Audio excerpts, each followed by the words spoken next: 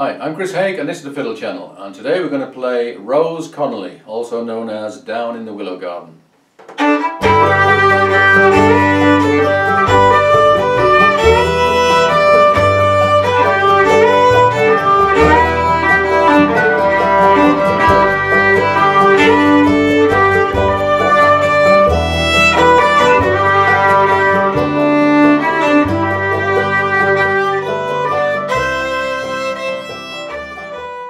This is a request for Guillaume, so thank you Guillaume for asking for this one. This is a murder ballad which comes from Ireland but is now very popular in the USA. The story behind the murder ballad, it's told from the point of view of a man at the gallows, and he has murdered his girlfriend by three methods just to make sure, and he's blamed it on his father, so I think he deserves what he's getting. The song was recorded in 1947 by Charlie Monroe and has been taken up by a lot of bluegrass players. I'm going to give you three versions: a very simple plain version, a version with some ornamentation, and then a solo based on Tex Logan's playing with Bill Monroe. So let's start off with the melody. It's in the key of G going to E minor. I've just realised that this melody is in fact entirely pentatonic, and I did a video recently about pentatonic scales used in folk melodies, and this will be a good example. So I'll play through slowly the melody. 1, 2, 3, 1, 2.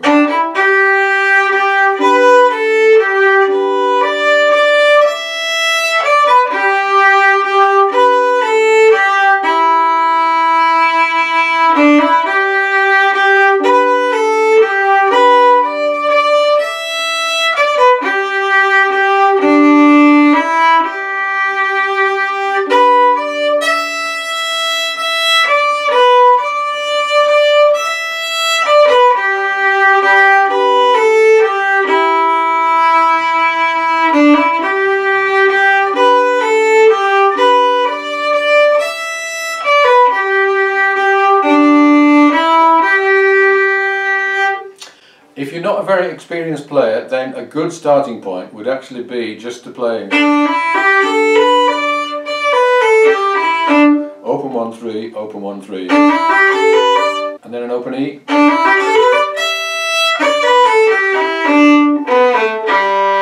that takes you through the pentatonic scale. It gets you used to your fingering that you're going to be using. Let's do this again, and this time we'll do it with the backing.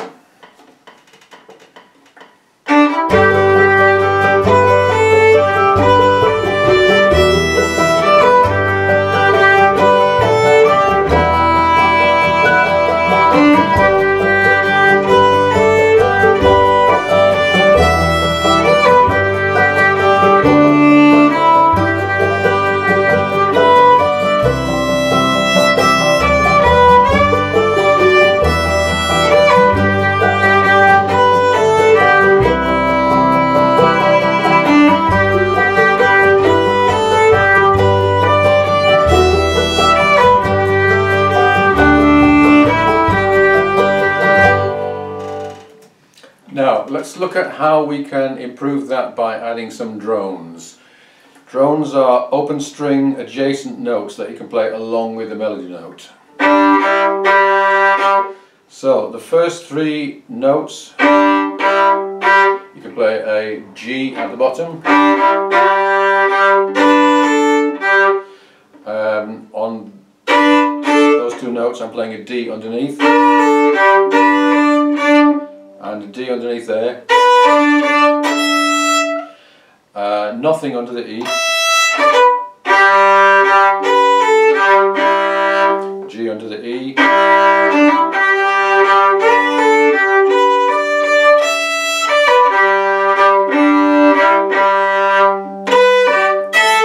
now when you get to that note, it's a strong note and you want something to support it. I would do not a drone but a double stop, so a second finger on the C.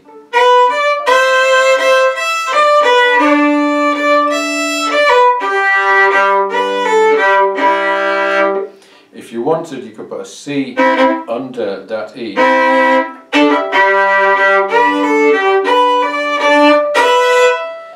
E with a B under it is nice. So that's going to thicken it up a lot. Even if you're playing this solo, this would sound quite a lot fuller with those drones and double stops. If you're not sure about how to do drones, then I do have a video explaining how that works. Now, hammer-ons is another very useful thing in a medium to slow number like this. So, a melody note is preceded by either the next note down in the scale or the next note down in the melody. So we're hammering the third finger on and keeping the first finger below it. There I'm going from an open A to the B. That's an F sharp to a G.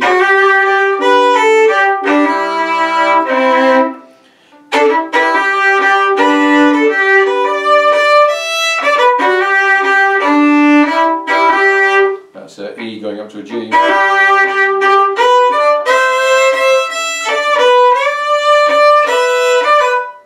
F sharp to a G, A to a B, that's a D to an E.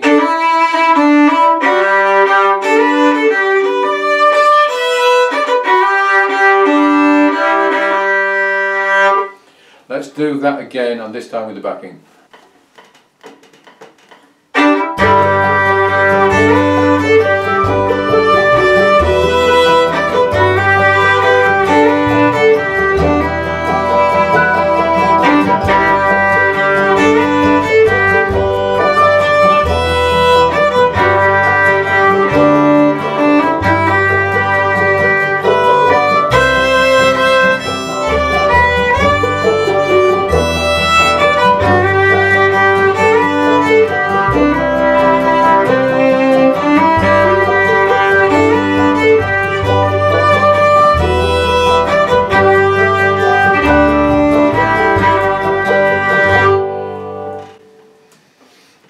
If you are playing this with an Irish band, which does sometimes happen, then if you put some rolls in, it'd be quite nice.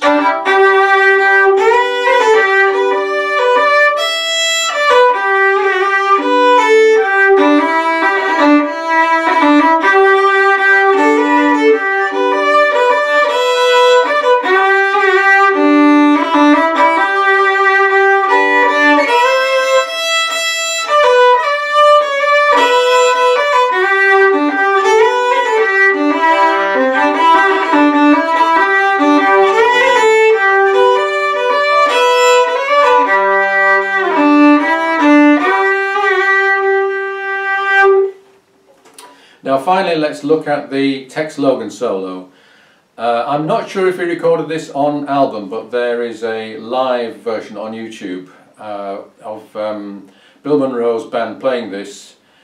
I think sometime in the 50s, but I'm not sure about that. So Tex Logan was his fiddle player at the time, and he did this quite tricky little solo. It's only over the A section. But it's well worth hearing the original. My version is not quite as sweet as his, but I'll show you what I managed to glean from it. So I'm going to play this very slowly, and then I'll go back and break it down. 1, 2, 3.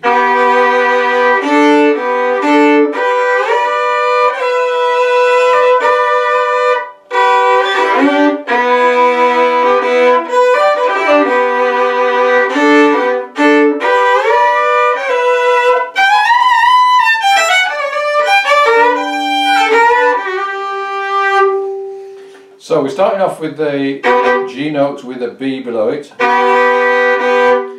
and then open A, open D, and then first finger, third finger, sliding that up a third, and with your fourth finger just flick that on, or else go back to first position and do it, which is a bit cleaner,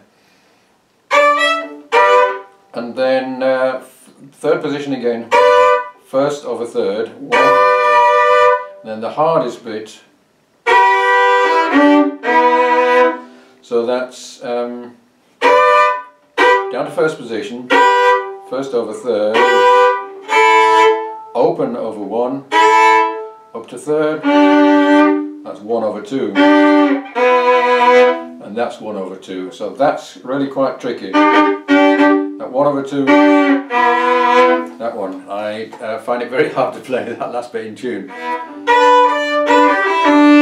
So that wants to be all in one bow and not too straight.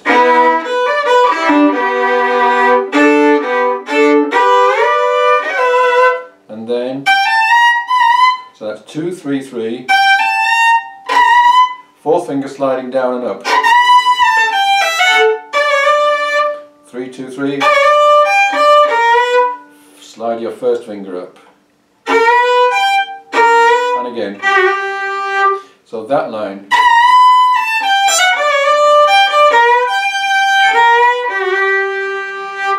Do the whole of that again. 1, 2, 3, 2, 2, 3.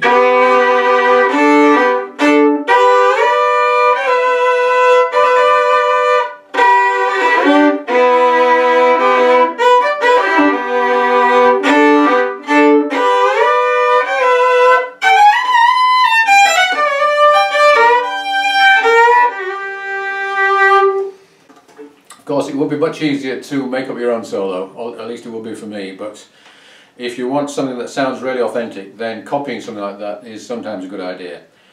I'll play you out with that solo played over the backing.